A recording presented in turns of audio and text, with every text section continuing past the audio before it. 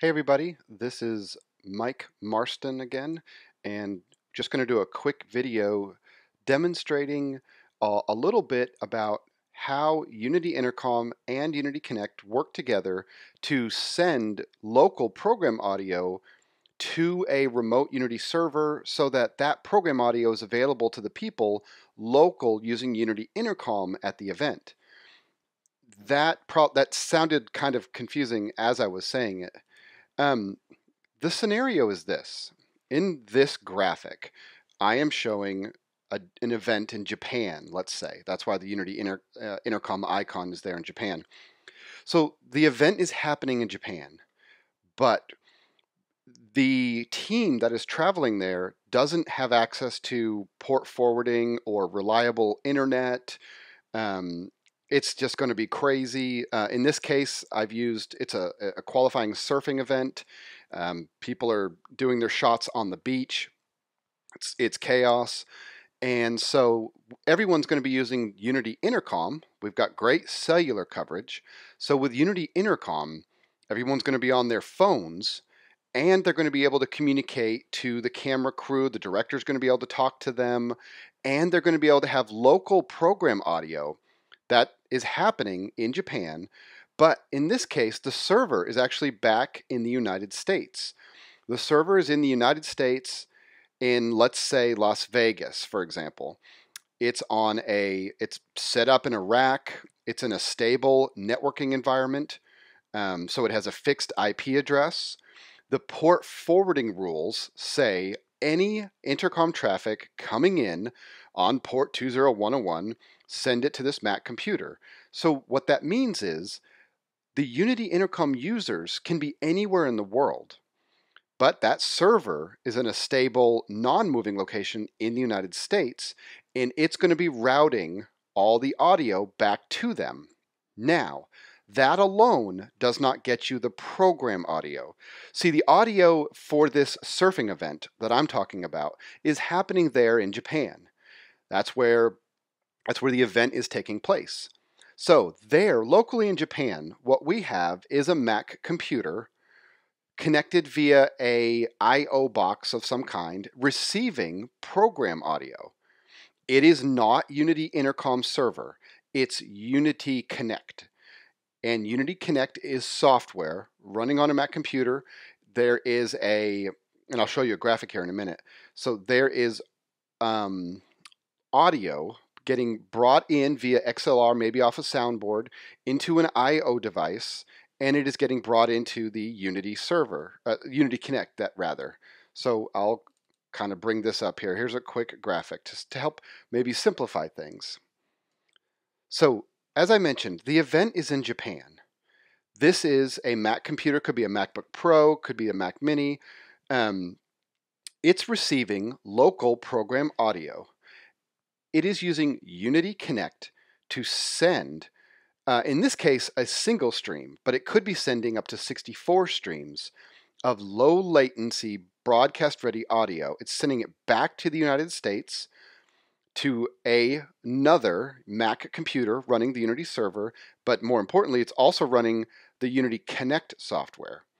The Unity Connect software is grabbing that audio. It is, now remember, the Unity server, the Mac computer is running the Unity server for COM audio. It's running Unity Connect, and it's also running the in-between software called Loopback. So I know it gets a little confusing. So the Unity Connect software is running on a Mac computer here in Las Vegas, for example. And that Connect software is grabbing the audio from Japan. It is sending it through a third-party software called Loopback.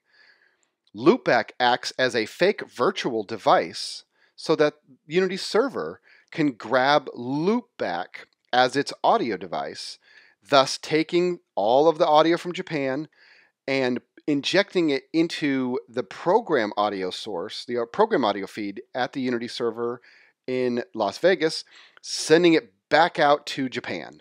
So people in Japan, the people there covering the event, have the luxury of that local program audio as in addition to their comms.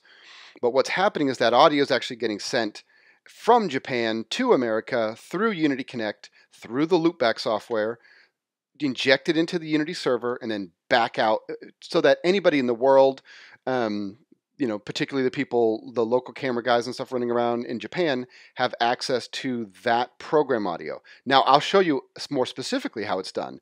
That was just a graphical overview. Okay, so now to get into specifics.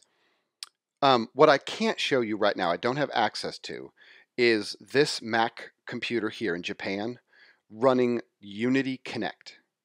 But I'll show you what it looks like. I don't have access to that right now, but it is broadcasting its feed to the States here, to the USA, using a different Unity Mac computer here for receiving it. I'm going to fire that up. Make sure this fits the screen here. So I am VNC'd into the computer that's doing all this. So here is Unity Connect running on a Mac computer in Las Vegas. And it is set up, I've called it USA. So this is the Unity Connect product for those that are familiar with it. In my remotes tab, I have Japan. So here is my connection to Japan.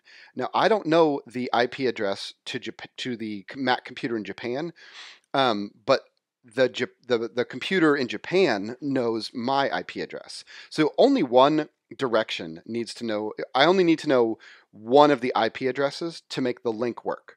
It's not necessary to have both IP addresses. For example, the Mac computer in Japan is probably on a DHCP connection, so it may receive a different Ethernet address. I'm at a static IP address in this computer in Las Vegas that will never change.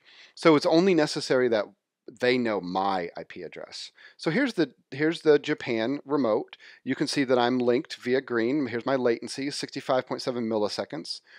And if I go to the incoming tab, I am receiving one audio feed.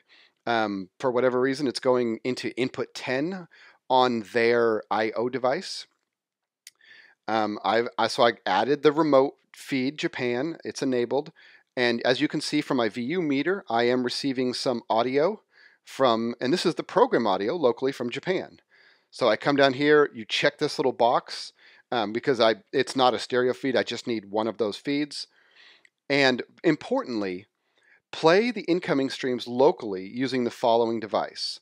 And I have checked loopback to be the device that I am playing this audio through, because I can't play directly to Unity Intercom. The two pieces of software need a third-party in-between device to read and write. They can't read and write to each other. So that's where the genius of this loopback software comes in. Loopback is this program right down here. So if I click on loopback, I'm going to launch it up. Loopback allows you to make, basically virtual devices. So I've made a loopback device. I didn't call it anything special. I just made a 2-channel device because that's the lowest amount you can make. I chose in Unity Connect, remember, to play my local source through loopback. Therefore, I didn't have to do anything fancy here. It was already receiving that audio, but I could send the audio. So I can send audio from iTunes, the internet, QuickTime, or line in. You have all kinds of different options. In this case, I set it up as a pass-through. The audio is present here, and I drew a line right to the output channel. So I'm just going in the virtual pass-through, out channel 1.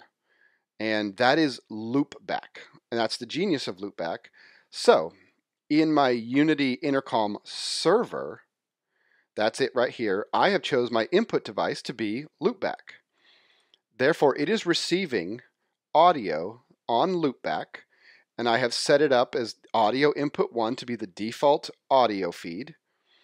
And what is happening in that case is people who are on Unity Intercom now, these people here who are logged in, who are hopping onto Unity Intercom, they are able to see they're able to hear the program feed on their Unity clients as they're running around in Japan. It sounds like that was kind of complicated, but once you sort of catch on to what we're doing, we're essentially sending local audio from Japan. And I'll bring up my screenshot again here. We're sending local audio from Japan right here into some kind of I/O device. If I had Dante, I wouldn't even need an I/O device. But in this case, let's say it's analog XLR coming off of one of the local soundboards or something, and we're going into a Mac computer. That audio is being sent to another, well, into Connect more specifically. That audio is being sent into another Unity Connect and going through loopback like I just demonstrated, ultimately into Unity Server, which is then available to all the clients all over the world who are logged into that particular server. In this case, the everybody local in Japan. So that is a great way to demonstrate how powerful having a locally based server with a static IP address running Unity Connect, and you could have any one of your crews that are out in the world, if they have a Mac with them, could be just a MacBook running Unity Connect. They can plug in an I/O device, get local audio, broadcast that local audio anywhere in the world to where your server is located, and it becomes available as a program feed.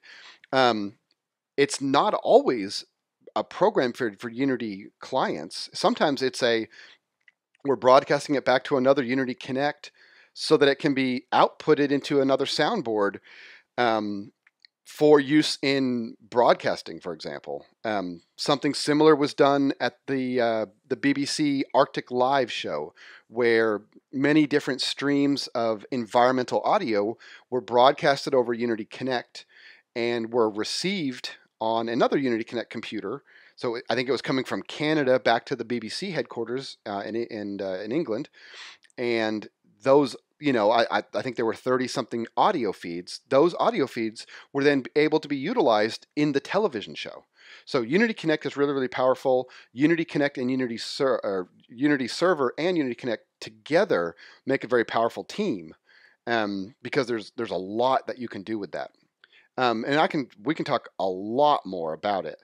There's a lot more things you can do with it as well. But I just thought it would be helpful to kind of just throw a bunch of this information out there on YouTube, so people can kind of digest it, and because a lot of people are still not using this, because I don't think people know you can do this. We have lots of customers who are, but I think the vast majority of customers are confused about how this is utilized and don't realize its powerful potential. Thanks.